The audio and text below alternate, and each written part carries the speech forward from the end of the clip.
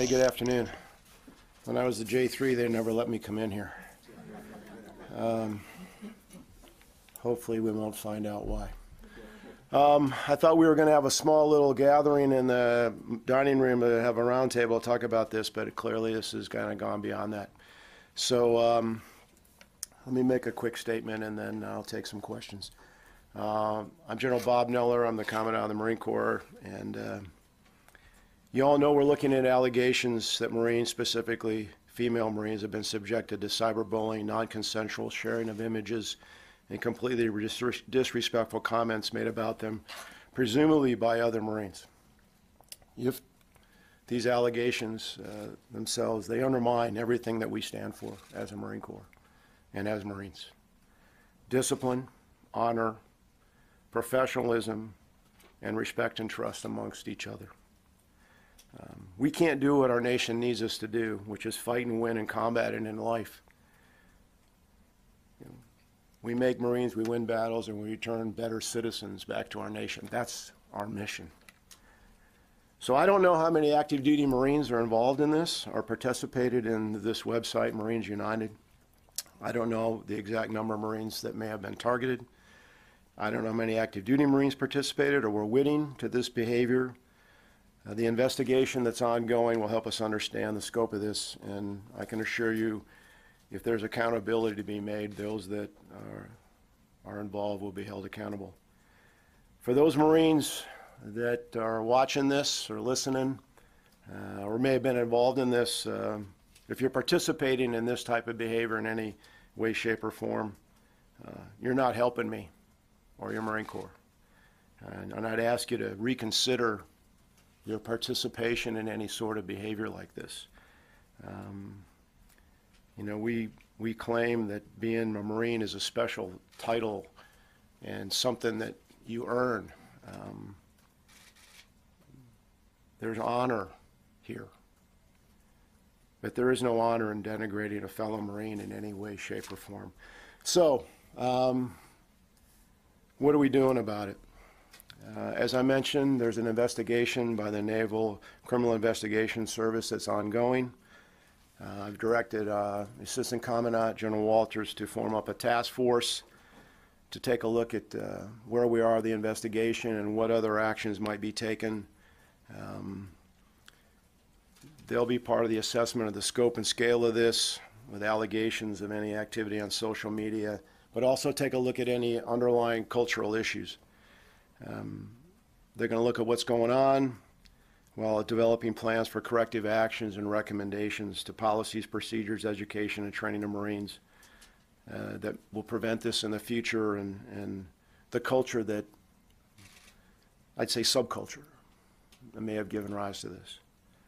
So I believe I've been pretty clear in all the things I've written. I think you've seen the message to the force I put out where I specifically stated I didn't address this type of behavior, but I talked about other things that Marines have been involved with where they were destructive to them and to the organization, and that basically I said we needed to treat each other better. This was all before that. Before these allegations. So I think I've been pretty clear on what the expectation is of Marines, and I think I've been pretty clear what they should expect of leadership and of me. So we'll address this like we've addressed any other issue we've had head on. We're going to be self-critical, self-analytical, but we also got to recognize that there's a problem and we got to figure out how to solve it. But I would remind everybody that the overwhelming number of Marines, past and present, still live up to our core values of honor, courage, and commitment. And I'm sure they're as troubled by this whole thing as I am. So I'm ready to take any of your questions. Yes, ma'am. General, first, thanks for coming out and doing this. How many women so far have come forward to give sort of a formal complaint? So there are formal investigations going on. And have you taken any action so far against anyone, any sort of punishment? And then sort of a broader question. You said presumably other Marines. Do you believe other Marines have been doing this photo sharing? And what is your message to the women Marines? First, you know, the number that we know of is less than 10 so far, but we would encourage anybody else who believes they've been involved in this to come forward. The number of individuals that the reporter, who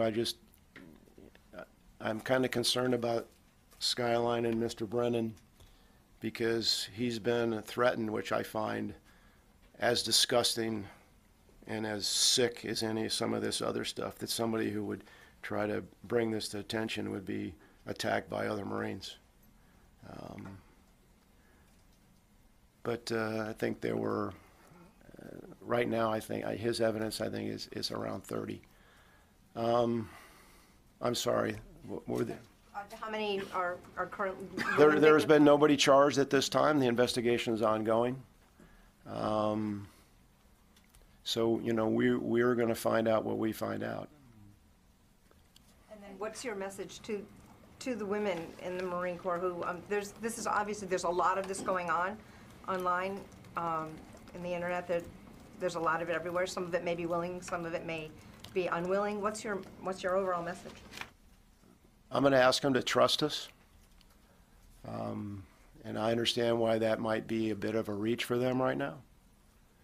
But I can't fix this. I mean, the way that there's going to be accountability in this is if somebody comes forward and tells us what happened to them. I think you all know, there's been a lot of discussion recently. I was on a radio show yesterday where they were talking about social media and what the legal system is. There's some things that we're learning about this. You know, if you post a picture, or you give a picture to somebody, is that consent? What's consent? And all that. I'm not a lawyer. I got my lawyer here, and he's probably cringing that I'm even talking about this right now. But that's part of the difficulty of getting to the bottom of this, is because people believe, not just in the military, but in our society, that there's a certain level of anonymity in this. And that they can freely take a picture of any of us walking down the street and post it and then ask everybody else what they think. And they can say things and then walk away.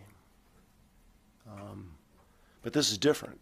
These are just based on the allegations. You know, the individuals that were doing this were focused on a particular group, and their purpose was to degrade for whatever reason they had, that whatever it was, to make themselves feel better, or I don't know. I'm trying to understand that. Jeff? Thank you, General. Critics have said that the Uniform Code of Military Justice is such that, as you mentioned, consent, if the photo was initially taken consensually, that doesn't rise to Article 120C. So I'm wondering, does the Uniform Code of Military Justice allow the strictest penalties in this case? Well, I'm not going to get into penalties and what the outcome is going to be, but and we talked about this. I think that's something that this task force is going to help us understand is what, you know, what can we do, what can't we do, and what potentially needs to be changed so that there can be better accountability, and, you know, so that people might realize there are going to be consequences to this type of behavior, but I think that's down the road. If I could follow up, what have you observed about the internal dynamics of this group, Marines United? Apparently, there's been some internal disagreement over the past few months about whether this behavior was appropriate at all. I'm not a member of the Marines United, and I don't participate in their sites, so I don't really know, or am I interested in what their internal dialogue is. General, Sir? are you aware of any other sites that Marines were using to exchange these kinds of photos? Am I personally aware? We've been out looking, and I'm not going to speculate, Mr. Martin, but my sense is there's probably others out there. And I think, and so we're, you know, as people come forward, hopefully more, we'll find out more about this and other sites that are out there. Is Mr. Brennan being provided any protection? I'm not going to speak for Mr. Brennan. I've spoken to him. He assures me that he's okay, and he's informed the appropriate authorities as to what the situation is. General, two questions real quickly. Will any women Marine officers serve on the task force? And you talked about accountability. What will the consequences be given the difficulty you're having? We formed up the task force a couple of days ago. I'm pretty confident there will be female Marines. I'm going to meet with them later today, and we're actually having a meeting with all our commanders and their senior enlisted to kind of just give them an update as to where it is. But as far as what's going to happen, if what, then this, that's something that I'm not going to do because that's not, a commander never goes out and says, if you do this, then this. So because I don't know enough about what's going to come out of the investigation, other than our goal is to, if there is accountability to be had, we'll make that accountability. Be clear, no women on the task force, will you expect them to be? I expect there will be. I just don't, when I've talked to General Walters, he hasn't said, there's a list, give me a list. But I know that there's a number of female Marines that are working for General Glenn in Public Affairs, and they've been part and parcel of all the discussions we've had about the statements and have been very helpful to me to help me frame the bigger situation. Sir. You've just sent 400 Marines to Syria. Can you talk about what kind of impact these actions, these alleged actions by other Marines could have on them, and how this can be used as propaganda in the fight against ISIS? I'm not going to talk about ongoing operations. I'm pretty confident that those Marines are focused on what their mission is, and if anything, they're focused on getting on where they need to do and doing what they have to do and what their mission is. As far as any other organization, in today's world, anytime somebody has issues, there's always somebody that's willing to step up and use that as a way to degrade or disparage that particular organization. Whether some group like ISIS or anybody else is going to do that, I don't know. General, there's now a second group, Marines United 2.0, that seems to be in defiance of you continuing to post these pictures. What does Marines United 2.0 say about your ability to address this problem? I don't know what Marines United 2.0 says or doesn't say, and quite frankly, I'm not interested. But I think the example is where the problem is, because after this was identified, we went to the provider and asked them to take it down, which they did. And so now we're into this, the ability in this domain to move around and hide under the cover of darkness and not to stand up and be somebody of substance. I think that speaks for my opinion of this organization. You spoke earlier about, underlying cultural challenges in a subculture. To what extent is this a cultural problem within the Marine Corps? I think we're going to find out, what degree this is in the organization, but I'm not qualified and going to talk about this. I'm not going to lay this off on anybody else, on the society or anybody else. Okay, but because this is our problem and I own it. We own it. We have a culture we believe in, and if there's people out there that aren't going to buy in 100% to that culture, then we probably need to have a conversation. Yes, ma'am. Sir, could you talk about motive a little bit? Do you think the motive behind this was to intimidate female Marines, particularly given the debate within the Marine Corps last year about expanding all combat positions to women? I don't know what their motive is. You'd have to ask them.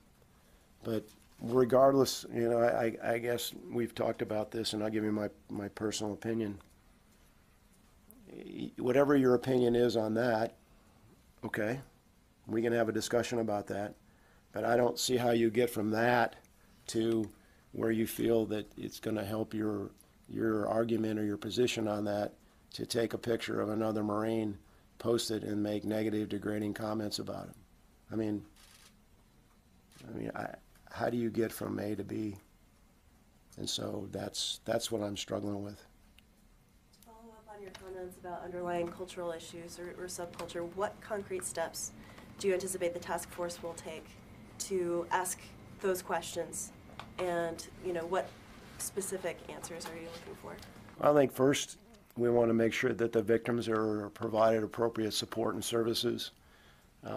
Second, we want to make sure that we follow the investigation and we can get to some sort of understanding of what's going on and if, you know, who's involved and what's going on. You know, the Sergeant Major, we talk about our culture all the time. And again, if you go back to the message of the force that was done after the first of the year, I'm talking about our culture. I'm trying to define what I think that culture is and trying to make people understand that there is a certain way that we expect you to behave and to live your life and serve as a Marine. And so,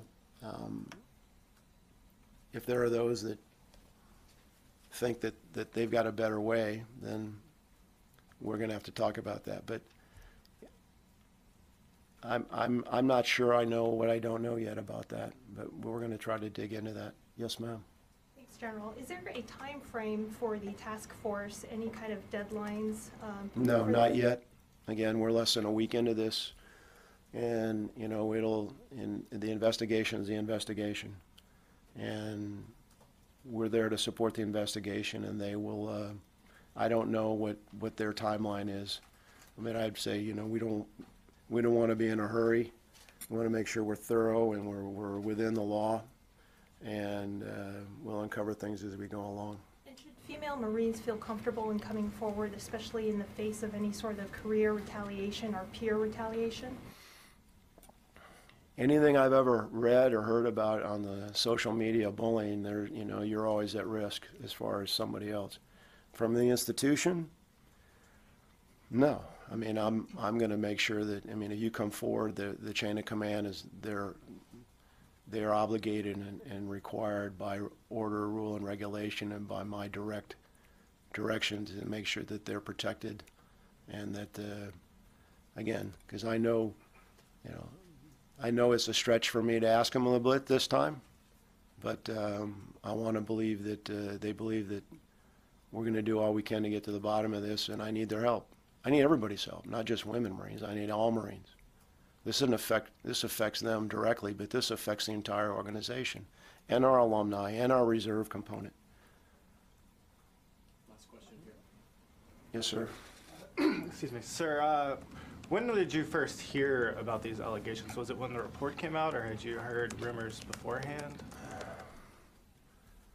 I mean, the timeline is toward the end of January, almost the end of January. We were contacted by a reporter who told us about this, and then we engaged with him, and he came forward with enough information that we felt that it was a credible thing.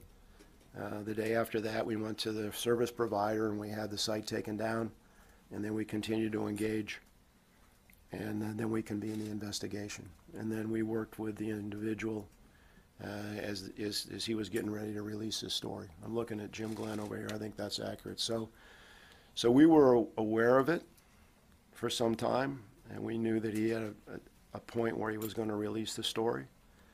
And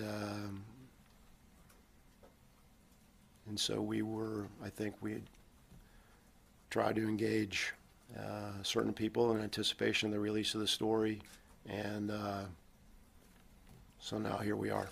Have you spoken to any of your fellow service chiefs about that, or have they expressed any concern? All the service chiefs and the chairman, they all know what's going on.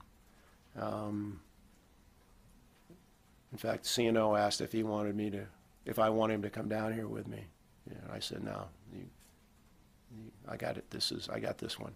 I do one more. Thomas, I'll get see in the back, fellow. I got to call on the Marine back here, so just so you won't get upset with me later.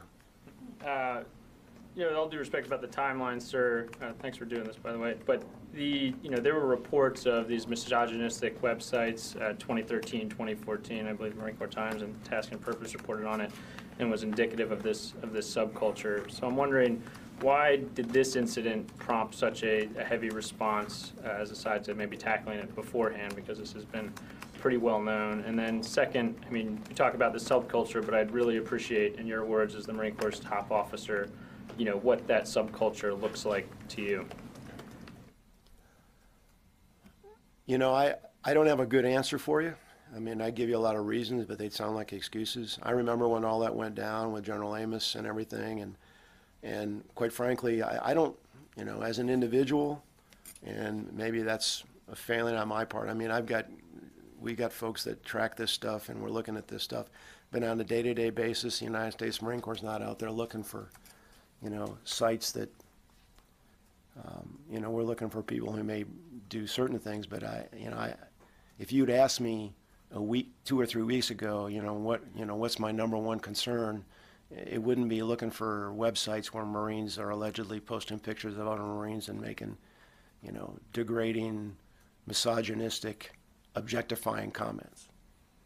You know, I kind of thought we were getting ready to modernize the force, address our readiness, you know, go here, go there. You know, I was going to go to Norway this weekend, see a bunch of Marines above the Arctic Circle up there training and doing all this stuff that I think the great majority of us came in the Marine Corps to do. You know, travel, do challenging things, get ready to go represent our nation.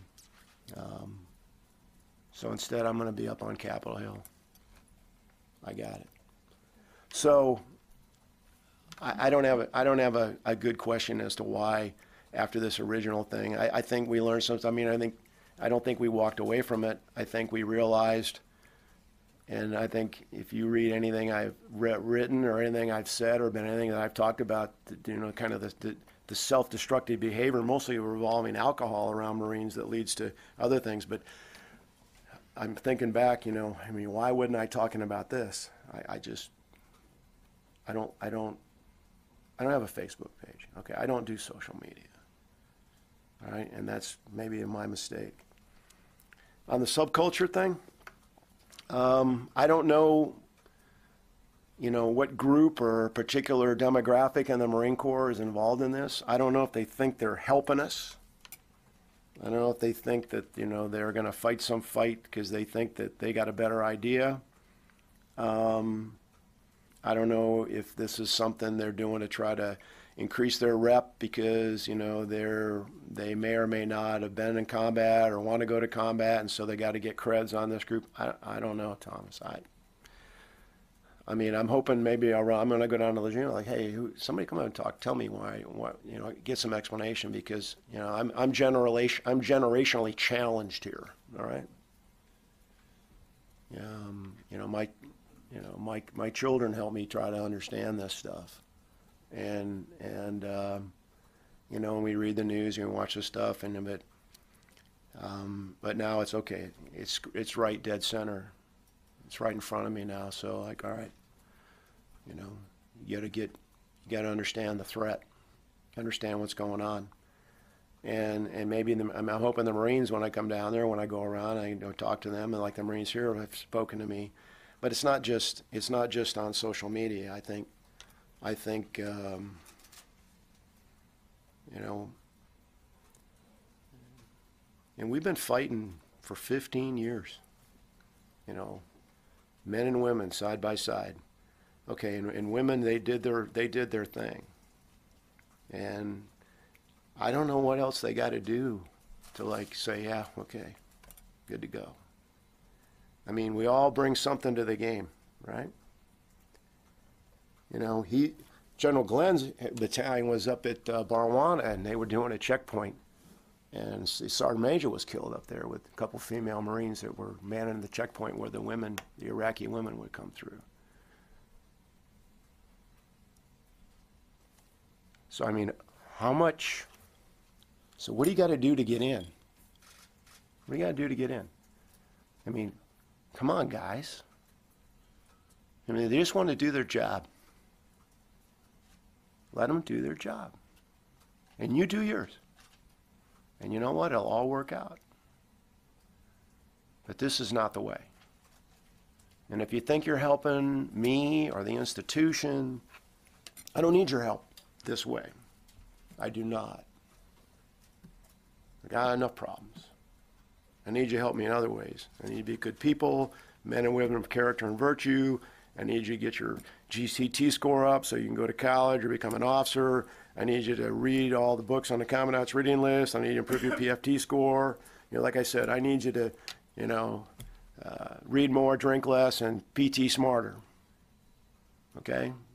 That's what I need you to do. And if we all do that, it'll be good. It'll be good. This is not helpful. Okay, thank you very much.